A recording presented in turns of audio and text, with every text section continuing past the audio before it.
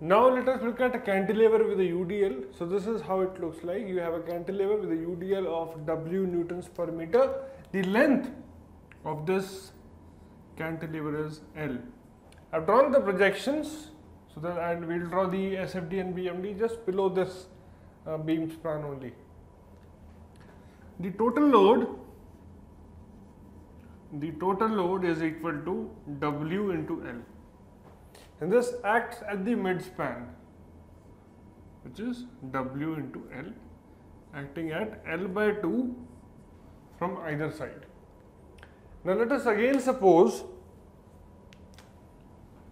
a section capital XX at a distance of small x from B. For this much length, what is the load? That is W into X.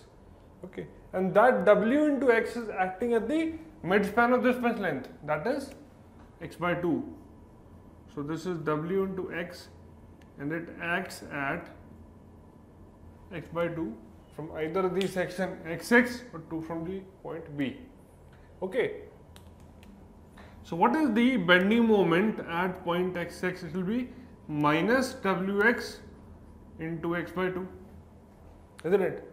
So this will become minus x square by 2, which shows a parabolic variation of the bending moment. So this would be 0, but obviously because bending moment at B where x is equal to 0 is 0.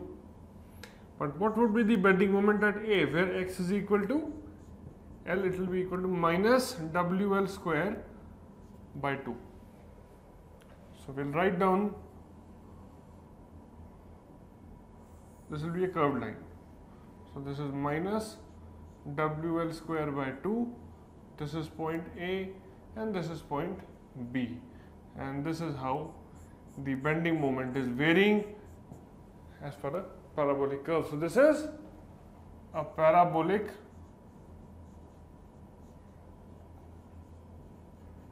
BMD. Okay, now let's find out the SFD. The shearing force at the section is how much? Minus Ws, which shows a linear relationship between the load and the distance. What would be the shearing force at point B?